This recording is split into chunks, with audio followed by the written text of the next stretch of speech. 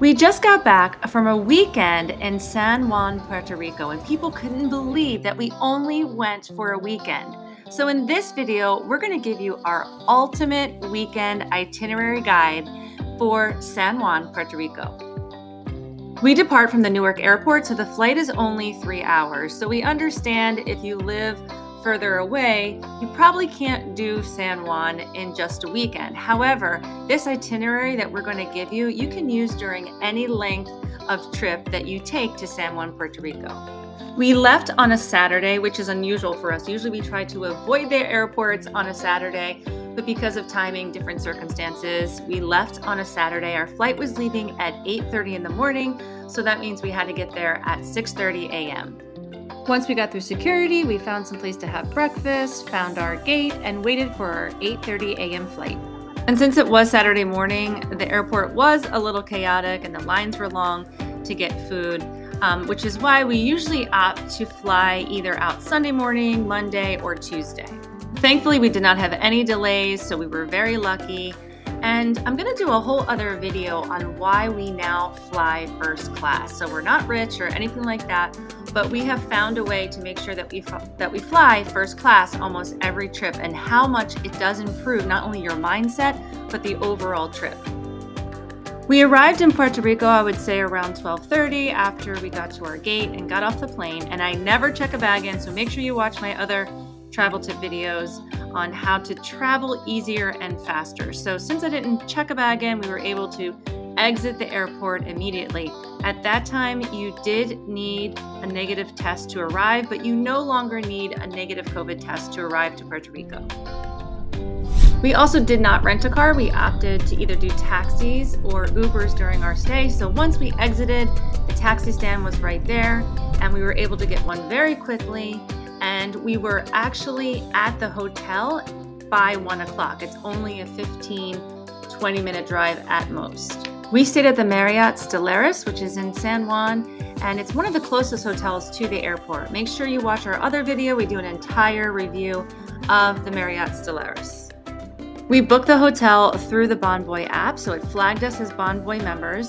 So when we checked in, we got to go to a special area, and the check-in was really, really quick. And even more surprisingly, our room was ready early, so we were checked in and in our room before 2 p.m. Of course, we were a little hungry after our long trip, so once we got our bags in, we changed into our bathing suits and we went downstairs to have lunch at the hotel. And of course, we hit the beach right after, so we had left Newark, arrived to Puerto Rico, checked into the hotel, gotten into our room, had lunch, and was on the beach with a drink in hand by 3 p.m. We stayed at the beach for about an hour, but then we got up and we walked right next door where there's a CVS so we could get some water and snacks to stock our room. On the way back, we realized we were still hungry because honestly, the food at the hotel was not good at all. So we decided to stop across the street, have some appetizers and drinks before preparing for the night. And then it was time to go take a nap because we knew that we were going to be out late. We were going to go to Old San Juan that night, probably go to La Factoria. So we wanted to be well rested and ready. After our nap, we enjoyed the amazing view off our balcony, had a couple more drinks, then started getting ready for the night. Since we had had late appetizers and drinks, we weren't really that hungry. So originally we were going to go out to dinner and then go to La Factoria. But we decided to go right to La Factoria before it got really, really crazy, go there a little early, and then have some late night bites later. So once we were ready, we got an Uber, and they actually took us to the front entrance of La Factoria right there, which was great. And we were in the bar with drink in hand before 10 p.m. La Factoria was one of our favorite experiences during our trip to San Juan, so definitely put that on the list. We danced for hours, had drinks, met so many people, just had an amazing time. We left just a little bit before midnight, and of course by now we are pretty hungry. So we walked down the streets, and the streets of Old San Juan are really safe, to try to find some place to have a late night bite, and we did. We found this little cute bar called El Quinque, and we had some really good traditional Puerto Rican tapas, and everything does take a little bit longer there.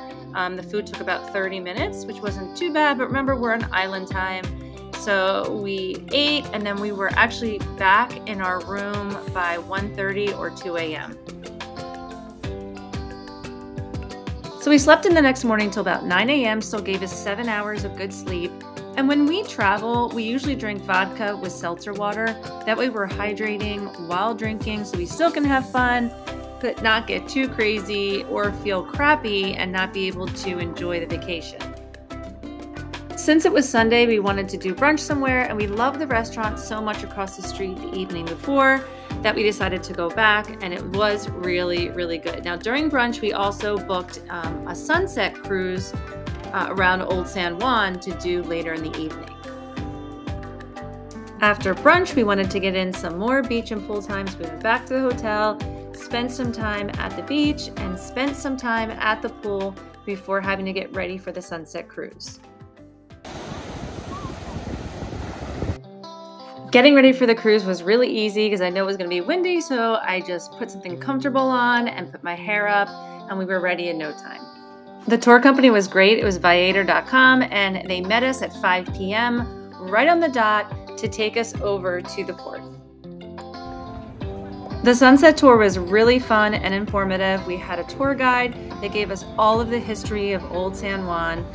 We didn't really get to see a sunset. It wasn't really that scenic as well. We were going past cruise ships and kind of in the old ports, but it was fine until we got to El Morro, which was very impressive. It was really neat to see that side of it. But it was only an hour and a half, so it was something fun to do, especially since we were only there for a weekend before going into Old San Juan. So right from the sunset cruise, we went into Old San Juan. We took an Uber. It's only about 5 minutes away. And we ate at this amazing restaurant called Baccaro. And usually you need a reservation, but we just happened to get lucky, I guess, since we came a little bit later and had an amazing dinner. And since we had a late night the night before, we decided to make this one an early night. So we were literally back in the hotel and asleep by 11 o'clock.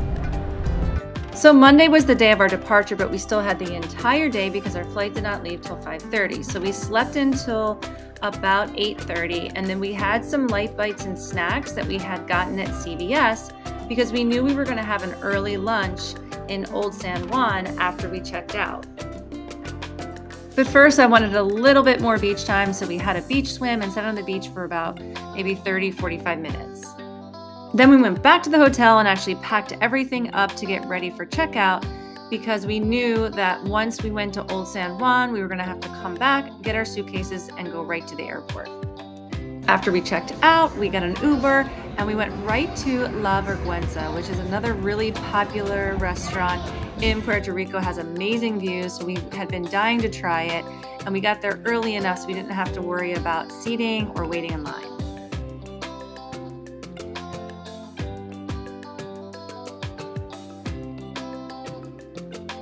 After lunch, we still had a few more hours before needing to head to the airport, so we walked up the street to El Morro, which is one of the most popular tourist attractions. In fact, I think it is the most popular tourist attraction in Puerto Rico.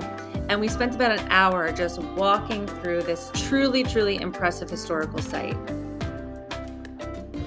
Before heading back to the hotel to get our bags, we got some coffee and then got an Uber back to the hotel.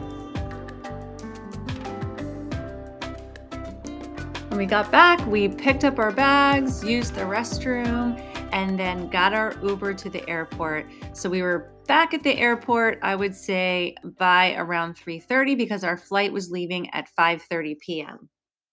So even though it was the day we were departing, we were still able to have an entire day since our flight was not leaving till early evening. Again, we were very lucky on the way back. There were no delays in our flight, so we did take off around 5:30, maybe 5:45. And since it was Puerto Rico, when we landed in Newark, there's no customs or anything like that. You can just get right off the plane. And I think we were probably back at home and I was in my bed, almost asleep by 10:30 p.m. And even though we were able to pack so much into a weekend and really not stretch ourselves too thin, we didn't feel exhausted, we still left wanting more of Old San Juan. So we're looking forward to going back, doing another weekend, trying out some different restaurants and different activities, maybe some different beaches, because we absolutely loved it that much.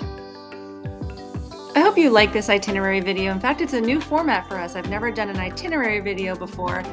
So I would love some feedback if you could drop in the comments below, maybe something you liked, something you didn't like, so I know for future itinerary videos what to include. Most of all, I just hope you keep following us at 3 Days and Tres Noches while we keep bringing you real, honest, to-the-point information about the destinations that we travel to. And we would love for you to subscribe to our channel so that we can keep the content coming.